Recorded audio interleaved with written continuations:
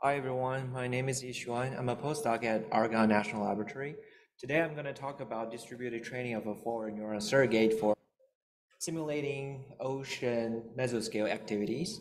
And the objective of our work is to train a neural network surrogate that can accurately predict the forward process of the SOMA model, as well as we wanted to match its adjoint so we can understand the sensitivity of the output state variables with respect to the external model parameters better. Like those parameters can largely affect how long run. So we generate the data using the SOMA simulations, which is also done in Perlmutter CPUs. And the data set, generated data set is in three-dimensional, and we regridded from the mesh to a voxelized representation for convenient machine learning tasks. So the data, one data sample is in space would be 100 by 100 by 60. And the plots show here are on the left the meridional velocity and on the right the temperature. We trained three neural network models, namely residual network, UNet, and Fourier neural operator for step forward solving purpose.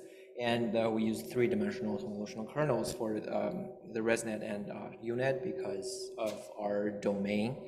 And one of the largest challenges so far in this project is to train the large neural networks with such large data size. So we utilized the utility provided by PyTorch, and we distributed the training and also parallelized the data on 40 GPUs on Perlmutter for each run, and we use the entire 12-hour wall time for the training.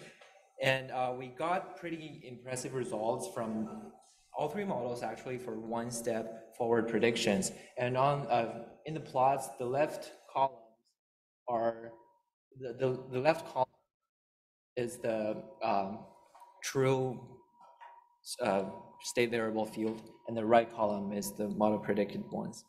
And furthermore, we investigated the longer horizon rollout for all three models, and we found out that Fourier neural operator performed the best.